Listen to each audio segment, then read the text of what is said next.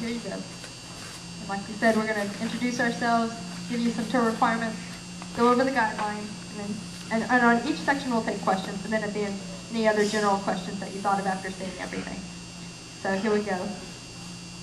We're going to start with introductions, just name and your role or whatnot. My name is Tracy Downing, and I was one of the founders last year, and I'm not part of it this year, so, but I'll be happy to answer any questions from last, from basic questions, whatever. Real quickly, we're putting pictures up here of like Tracy's in the middle. We just showed the coops as they were last year entered into the Coop tour, just to give you an idea. I'm Julie Woods. My Coop was on the tour. Louder, please. Sorry. My name is Julie Woods. My Coop was on the tour last year, and now I'm on the planning committee.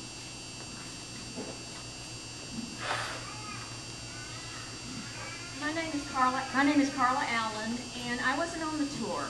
I live in San Marcos, but I've always been a supporter of backyard chickens. When I first started with chickens, there was no one to talk to, and I so wish that there was an association like this. But I've helped out last year and then again this year. Right now, I'm working with the participants and any of the volunteers. So if you have any questions about that, let me know.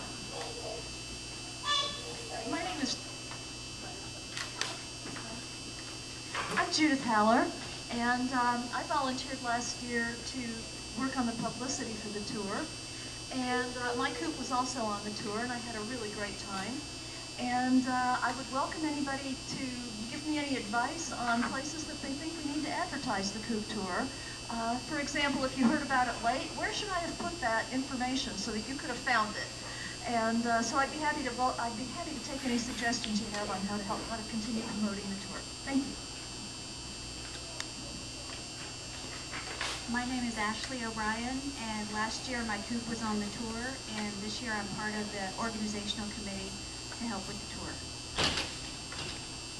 Thank you. And I guess, yeah, I'm Michelle Hernandez, and I was one of the also people on last year's Coop tour committee and this year, and helped with the planning. And you can see that was my Coop last year. We have more Coops since then. That's one of them. And yeah, I'm working with the committee this year again, planning and going forward and getting excited about the tour. So we're going to go from that into the tour day overview. So what do you need to know? The big things are, when is it? It's April 3rd, 2010 from 10 to 4. And keep in mind, if you are considering applying, it's a week from today is the deadline. We have applications available to download from the blog, for the Coop Tour blog. And we also have some printed ones today. If you want to we'll take a printed one if you fill it out today. If you don't fill it out today, please do the one online. We are looking to have Coops throughout Austin city limits, and closer to the tour, we'll have a map available on the blog of where they are. Our blog that we keep mentioning, the full URL is fccooptour.blogspot.com. If you type in austincooptour.org, you'll also get redirected there. We also are on Twitter and Facebook, twitter.com/AFCT. And Facebook, this is a good way to say it, search on Austin Funky Chicken Coop Tour. And what we're going to do now is go over the guidelines for the Coop Tour. And we'll make it a little bit. Can you guys see the print on this? Or hang on. Hang on. Or does it need to be bigger? Bigger. Okay. Hang on. I'll get that bigger. Give me.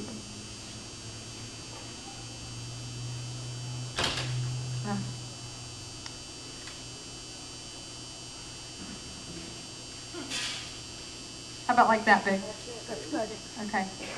You might have to scroll a little bit. Yeah. But basically, like we said, it's due. We're going to go down the checklist. The first thing you have on the Coop tour is the checklist.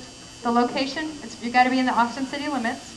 If you're not sure, you can call 311 and talk to them and find out for sure. I think most people know.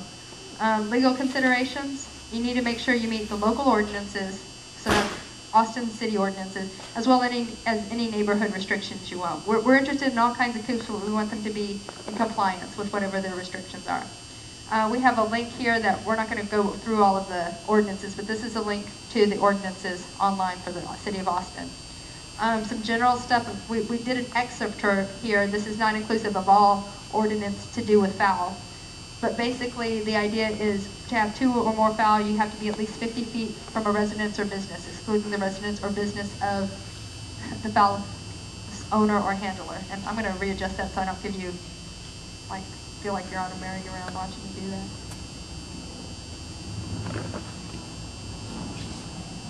Okay. Another thing we want is healthy birds.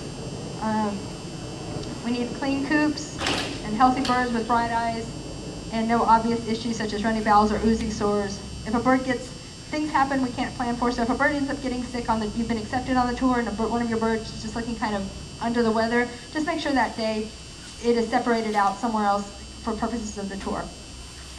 The bird housing needs to be adequate, excuse me, which means, and if anyone wants to step in at any point, just tap me. You need to have shelter against the elements, so, things to keep them comfortable in heat, cold, or inclement weather. Make sure rain doesn't fall straight on their head, so there needs to be enclosure. It needs to be secure against predator attacks. And wherever you are, it needs to be a viable street where you can have street parking without hazard, or some place where people can park and get to your coop without, being in your neighbor's driveways. It's very important on the day of the tour that your area, your house, you're basically doing this as an individual and you're inviting people to come in to your personal property. So you want to make sure you have your grounds in order, sharp objects, anything loose and movable like a rake, anything a child could run off and hit out of the way. And you're also welcome to tape off areas and have your docents keep people to a specific area. Going back to the parking and your neighbors, it's also a good idea to let your neighbors know that you're going to be on a tour. Last year's tour we had close to 1,000 people, and that's a lot of traffic in your neighborhood. So if your neighbors don't know what's going on, they might get a little bit upset. Absolutely, very good point, very good. Based on last year's attendance, we know that one person alone cannot run the tour. It is going to be mandatory. You're going to need some help, and we call those the docents, your helpers, assigned docents. You need at least 2, and it wouldn't be a bad idea. Some people might even want to talk to that, but I'd have more than 2 on the day of the tour. And what they'll help you do is they'll help greet visitors, answer some questions, make sure to supervise the grounds while you're busy answering questions on your coop. And as noted here, some had 600, and I even heard it's closer to 700. So that is going to be a mandatory requirement. That could be anyone, it could be husband, wife, boyfriend, girlfriend, neighbors, cousins, whatever, but someone responsible, dependable who will be there. And when you submit your application, you'll need at least a photo. It can be a link to the photo of your coop. You need to be able to see the elements of the coop. Don't show us it at night, but just show us what is there and available so we can clearly see it before going further. And this last one, information session. Last year, we all didn't know what we were getting into for sure, how it would go.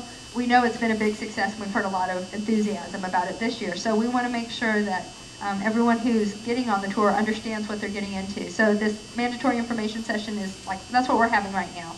So you get a chance to ask. And we will probably have at least one more, but that will be a requirement before we go look at a coop.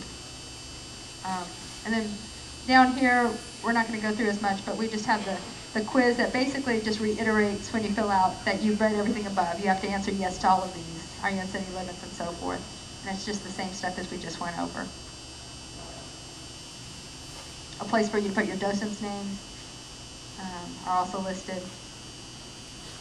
And the Coop tour application is pretty straightforward. I'm going to just briefly go through it. How'd you learn about the tour? It's just nice for us to know, especially as we do PR. Where are people learning? Name, address, phone, contact information, why you raise chickens, why you raise your backyard poultry, what your coop description is. Again, it shows pretty clearly. Information about your birds. And that's pretty much it. So that's that part. And right, we're taking the applications, but